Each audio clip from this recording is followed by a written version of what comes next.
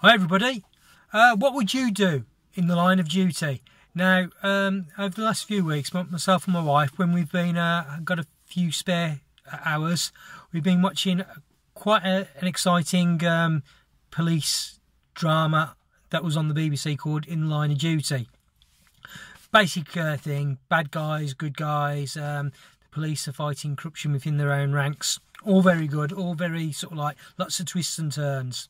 But it got me thinking, what do you do in the line of duty? I don't mean sort of like fighting crime or anything like that.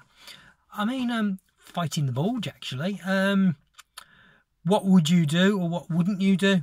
Lots of people go to extreme measures. They take slimming pills, they go on crash diets, they pay vast amounts of money on like weight loss teas and having bulletproof coffees, you know, coffees with grass-fed butter in or coconut oil in, all designed to help them shed the few pounds.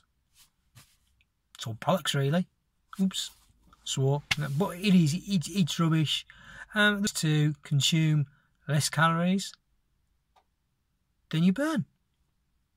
It's simple as that. Now, if you're clever, or if you sort of like start tracking things, it doesn't mean you have to give up all the things that you enjoy. As long as you track them and they're part of, you know, your daily calorie amount, then of course have them. Because as soon as you start denying stuff in the line of duty, because you've got to lose the weight, you'll crave it more. And when you start craving it more, that's the road to disaster. And we don't really want that, do we?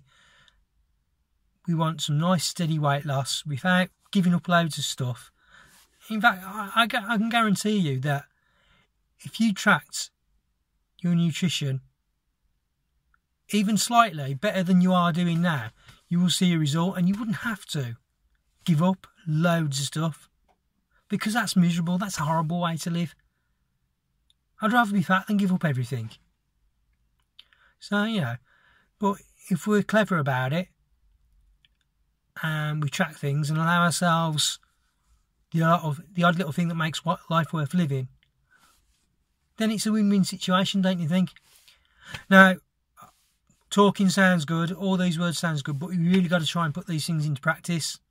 So when are you going to start putting them into practice? If you need any help, links to my famous daily infamous emails are down there.